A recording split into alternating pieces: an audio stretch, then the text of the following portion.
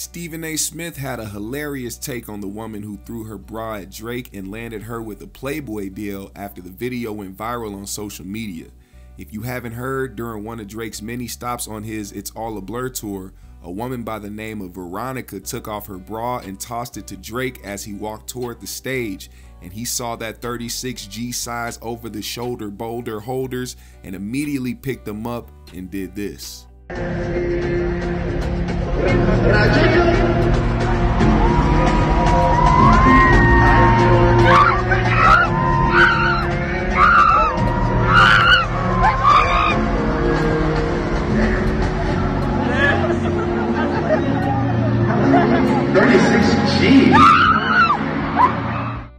After the video made its rounds on social media, Playboy reached out to the fan and offered her a deal with the company, and now she is officially the newest Playboy model. Stephen A. Smith caught wind of this new development, and this is what he had to say about it. From, what is it, Playboy? Playboy gave a new contract because she exposed her titties on a weekday afternoon.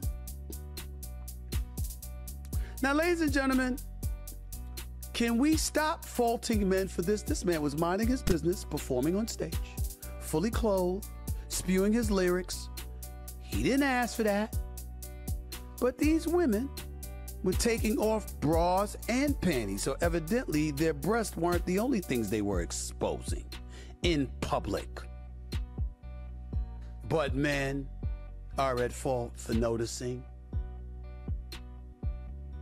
I'd like you to consider that, please, and get back to me on your feelings about that.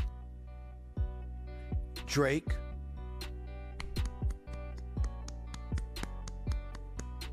for the composure and the discipline to not surrender to such temptation.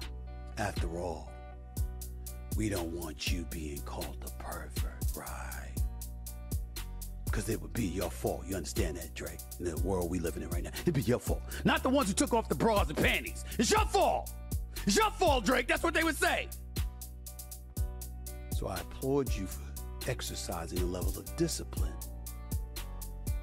they clearly did not have. Just thought I'd throw that out there to end the show.